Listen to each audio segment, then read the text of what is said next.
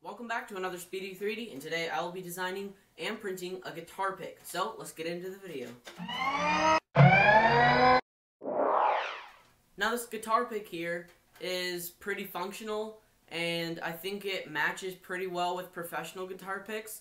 I'll show you the design. It's pretty simple, and I even made a custom one. So, see here, to start the model, we're going to take a heart shape as the base, and then we're going to add a half cylinder on top, get that sized up to match, and then down below I have a custom little curve piece that I drew on Tinkercad and put that right at the bottom of the design.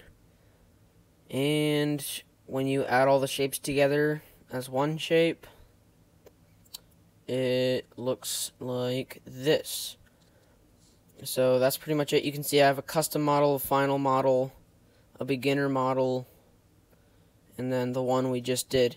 Then all you do is get that to the right thickness and you're pretty much good.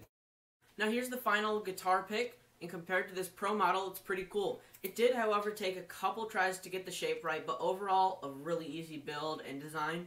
I have a few other models here that I had made previous to this final one, and I'll show you that in a second. But it just takes a little bit of time and some effort, and I would encourage you guys to do something like that. Find some covers or something for a keychain or a stand for a book or something like that. Print it and try to get the thing just right for whatever you're using it for, and that would help you out designing practical things for around your house. And that's pretty much all.